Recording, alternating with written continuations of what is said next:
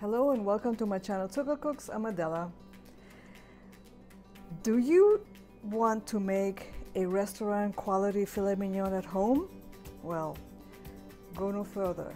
Here is a quick recipe that I'm going to show you how to make a filet mignon at home, and it's really easy to make.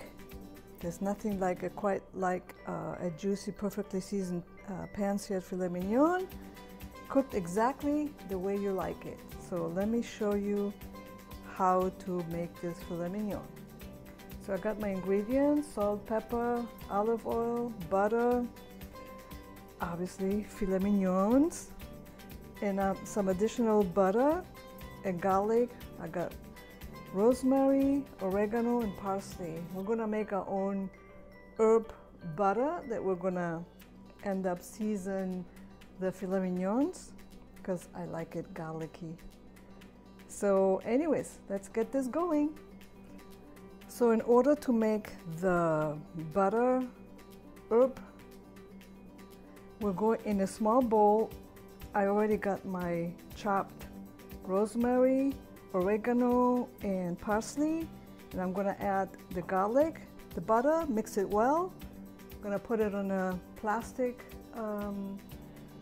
saran, and I'm gonna make like a little sausage, and then I'm gonna put it in the fridge so it can get solidified, and that's our first step.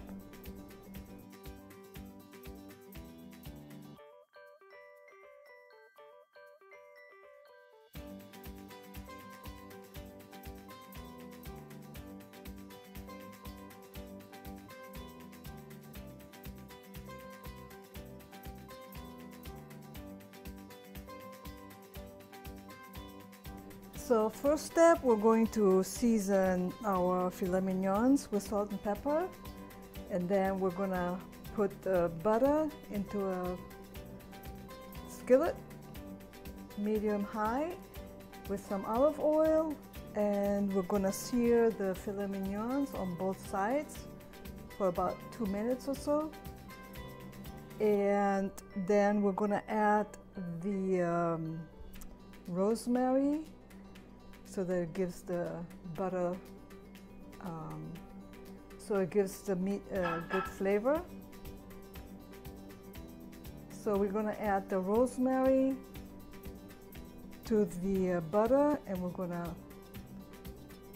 put it on the filet mignons on both sides, and then it's going into a preheated 400-degree oven, and we're going to cook it in there for 7-8 minutes, depending on the thickness of your filet mignon and on how well you like it, your preference.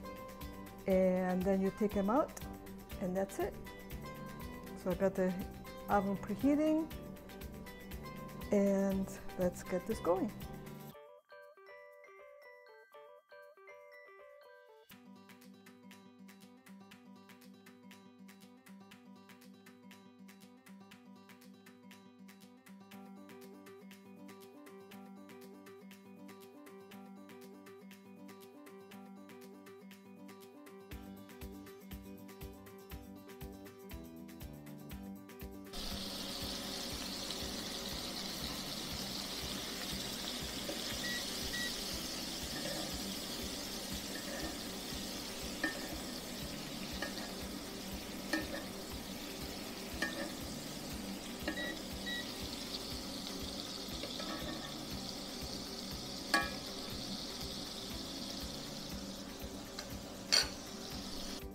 And here we have our filet mignon with some roasted asparagus and a salad.